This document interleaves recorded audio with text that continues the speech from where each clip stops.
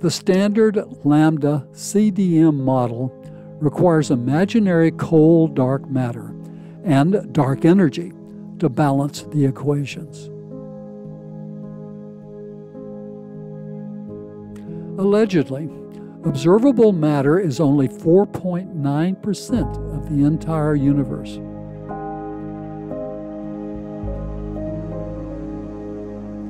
Imaginary dark matter and energy are like the cycles and epicycles of the Earth-centered Ptolemaic model of the Dark Ages, which were imagined to account for the observed movement of other planets.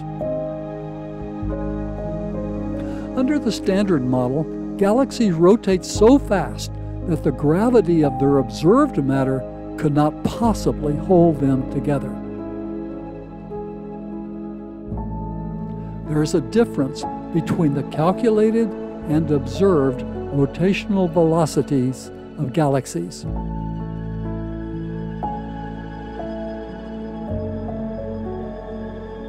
An epicycle of invisible dark matter was imagined to hold galaxies together.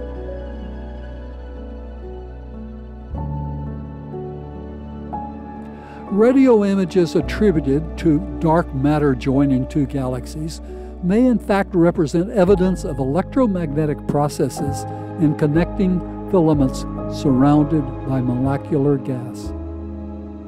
The redshift of the most distant galactic light requires a recessional velocity in excess of the speed of light. The epicycle of dark energy was invented to explain the exponential recession of distant galaxies.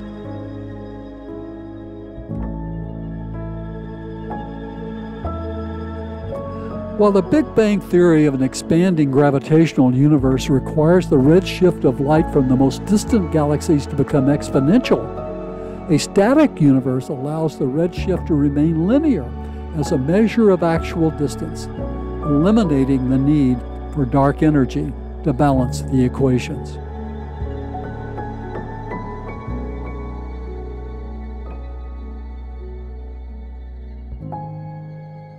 With great respect, this presentation used clips from the following public videos.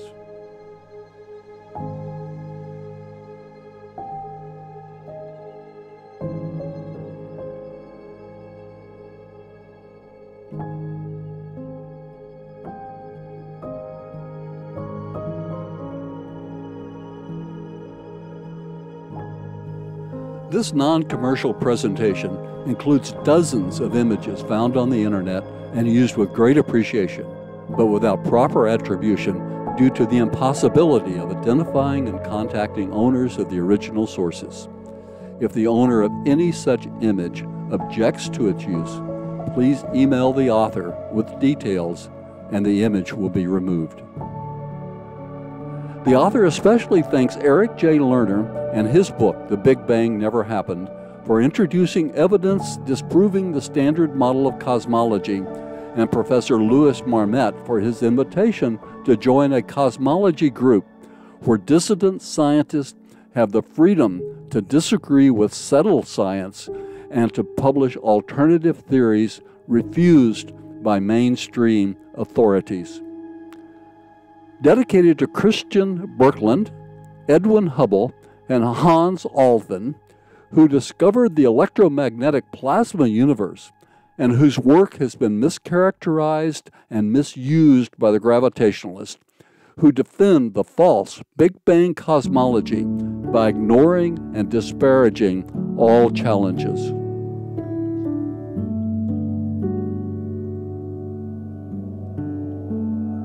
Music by Scott Buckley and Johannes Brahms.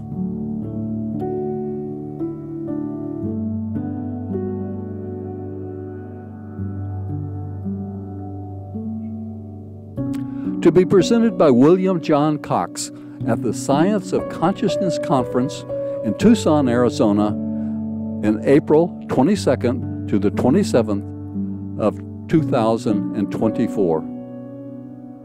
Greatly appreciated.